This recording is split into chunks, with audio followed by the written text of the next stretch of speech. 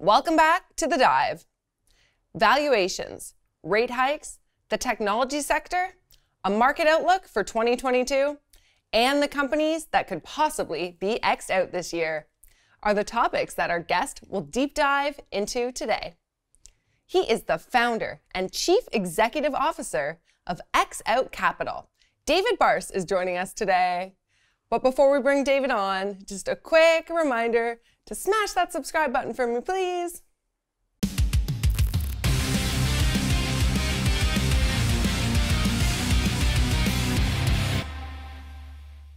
Hey, David, welcome back to The Dive. Hey, Cassandra, thanks for having me again.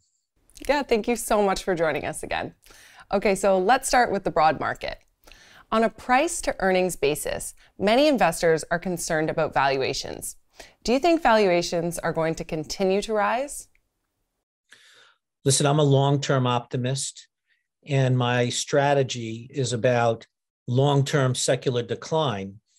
And the way I address that dichotomy is by eliminating securities from a portfolio as opposed to focusing on the winners. But over the long term, I think valuations will continue to improve. I think stock prices will continue to go up. And I think the good companies will do well and the bad companies will do worse. And price to earnings as a measurement of valuation in and of itself is insufficient to reflect the reality of what's going on in the world. Definitely. So we heard that Microsoft announced that they will be buying video game giant Activision Blizzard in a $68.7 billion all-cash deal. However, regulators have signaled they will be far more aggressive in evaluating large acquisitions, meaning there's a chance the deal dies under government review. What impact do you think this will have on the gaming sector? Yeah, so look, there's a couple of things going on that relate to your first question. For one, Microsoft is paying or proposing to pay $95 a share. And I think right now, Activision stock is trading at 81. That's quite a spread for an arbitrage, for arbitrage investors, right? But the reality is your question relating to regulatory approvals is probably one of the most significant reasons why there's that spread. So two things to point out. One, if Microsoft's willing to pay 95 for the stock, clearly valuation metrics in the ordinary course, so going back to your price to earnings measurement, aren't that relevant. They're paying this price because they think it's intellectual property. And I think the Microsoft gaming executive said that on television, that the intellectual property is what's really of value to Microsoft. And it's hard to just put a ratio or some kind of other measurement on what that valuation really means. So I think there are many companies out there that are undervalued because no one is giving the appropriate weight to something like intellectual property. As to the regulatory approval, look, the Biden administration has made some pretty strong statements about their objection to large tech, and they might use this as an attempted poster child. But if you dig down into the weeds, what Microsoft is actually doing will improve the gaming sector for the consumer base, and it's going to offer probably more products at a cheaper price. And ultimately, if what their responsibilities are is to make sure consumers aren't going to end up getting hurt by a strategic transaction like this, they're going to have a hard time defending that against what Microsoft, I'm sure, is prepared to do. So I ultimately think this is a deal that will get done at $95 a share. And there's a pretty easy arbitrage opportunity out there right now for people who want to buy that stock at $81. So the majority of your top fund holdings are in the technology sector, a sector that's seen a decline as of late. Do you foresee a rotation from a focus on growth to value among investors then?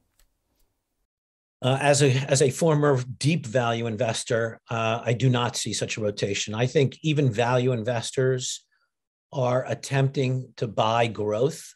They just like to buy it at a cheap price, and therefore they call themselves value investors. I think ultimately it is about growth and owning companies that are growing as opposed to companies that are either flat or shrinking is what investors' goals should be. Again, that's what XOUT does. We're only focused on eliminating those companies that aren't growing as one of our measurements that we use. And this value to growth dynamic, which has been talked about for 12 years since the financial crisis, now even longer, is sort of, let's just call it history. It really isn't about that anymore. And just because the tech sector got banged up a little bit for a whole bunch of extrinsic reasons, how could people not want to own some of the large mega tech companies in their portfolios today? I'm scratching my head over that. Yeah, no kidding. Okay, so are you at all concerned about this year's rate hikes maybe having a negative impact on valuations? Look, we obviously need to normalize the rate environment. I wish people would talk about things like intellectual property valuations as much as they talk about interest rate rises, but unfortunately, it doesn't command the same attention. And so what I'd say to you is the rate hikes are here, they're coming. Don't own fixed income instruments. It's sort of insane for anyone to want to own a fixed income instrument. Own stocks and make sure instead of trying to pick winners, you simply exclude the losers like what we do at XOUT. Okay, thanks for the advice. Let's move on here. So this week, U.S. telecom companies plan to launch their 5G services, but airlines have raised concerns about the possibility of it interfering with safety equipment. Do you expect this to have a negative impact on the telcos? Well, I think it's one of the many things that are unfortunately negatively affecting the telecom companies. They have been perennial X-outers for us, just having challenges across the board in terms of their ability to grow their businesses and keep up with the pace of the rest of the market, even though 5G is a technology advancement. Isn't it just outrageous, though, that everyone knew 5G was coming and the US government's agencies responsible for regulating this can't communicate with each other? It's sort of an embarrassment for the United States of America, quite frankly. And I feel bad. I actually feel bad for Verizon and AT&T, who invested billions of dollars on this, announced well in advance when it was coming, and our own regulated entities aren't prepared for it. So notwithstanding that, the telecom companies, unfortunately, have had challenging times in terms of being able to grow their business, and it's why they've been X'd out by us. Yeah, it makes sense. It's pretty crazy. Okay, so a question we love to ask our new guests every year. What is your market outlook for 2022? Yeah, look, the first month of the year, we're only 20 days into it, but it's certainly giving folks a great entry point. I believe in three things. One, investors will continue to buy passive indexes, and one of the best passive indexes to own is the large cap U.S. equity market. Two, not all indexes are right. They buy everything in an index, so it might be better, as I said, to avoid the losers as opposed to trying to pick the winners. And three, technological change is coming, and it's going to continue to impact the market.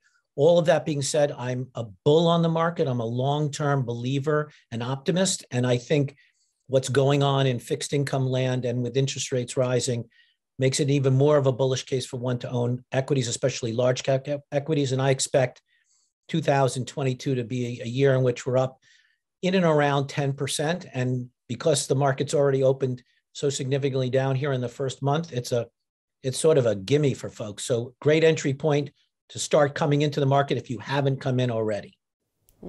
Definitely. All right. So David, one more thing before we let you go here. Are there any companies that you expect your model to X out this year?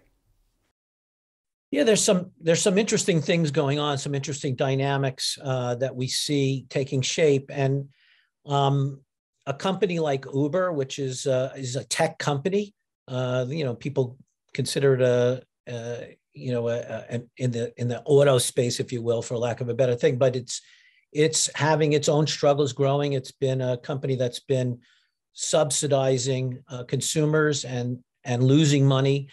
It has performed poorly after some significant growth, has performed poorly under our model, and is likely to get X'd out. And I think that's one that I like to highlight because I don't want folks to think that XOUT is pure tech. I mean, Uber is one of the leading technology businesses in the transportation space, and yet we're Xing it out. So I look for that one to have continued struggles as it tries to normalize its business without subsidization. Perfect. Well, thank you so much for joining us today. It's been a pleasure to talk to you. Thanks, Cassandra. Great to be here again. Happy New Year. Happy New Year to you too. Thanks so much for tuning in today. We'll be back again tomorrow with the latest updates, so be sure to stay tuned by hitting that notification bell and subscribing below.